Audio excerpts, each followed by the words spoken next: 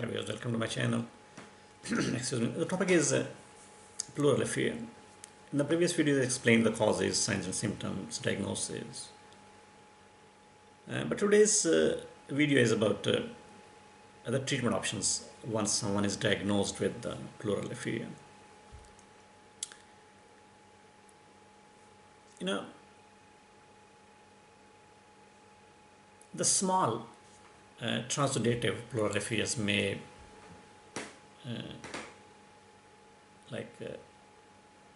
require no treatment,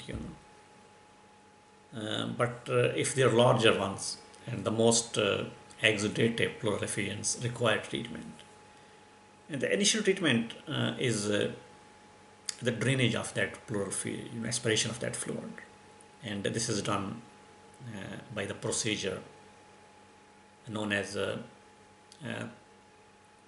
thoracentesis. And in this procedure, both diagnostic and therapeutic as well. So diagnostic is then the fluid will be sent to the lab for the analysis, and by removing this fluid, the patient will feel more comfortable in breathing,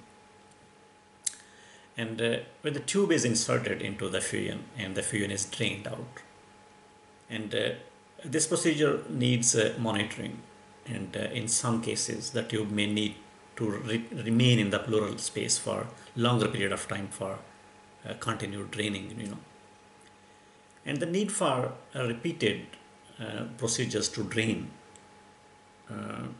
depends from patient to patient, depending on the underlying cause, and the amount of the effusion fluid, and the type of the effusion, like thick or thin or malignant or infectious, for example, and if there is a recurrence of the pleural effusion.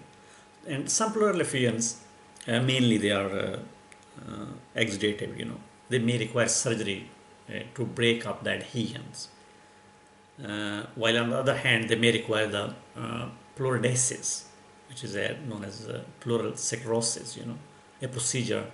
In this procedure, different irritant substances or the medications are inserted into the pleural space in order to fibrose and scar the visceral and the pleural surfaces together, And this procedure seals the pleural space so that the pleural effusions have difficulty in reaccumulating, And the use of the medications of the pleural effusion depends on the underlying cause.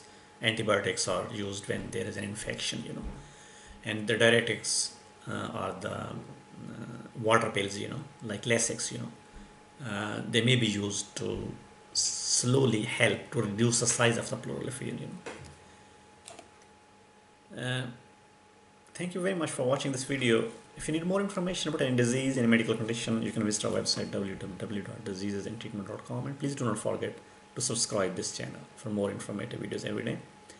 The next video will be about the complications and the prevention. Just keep watching.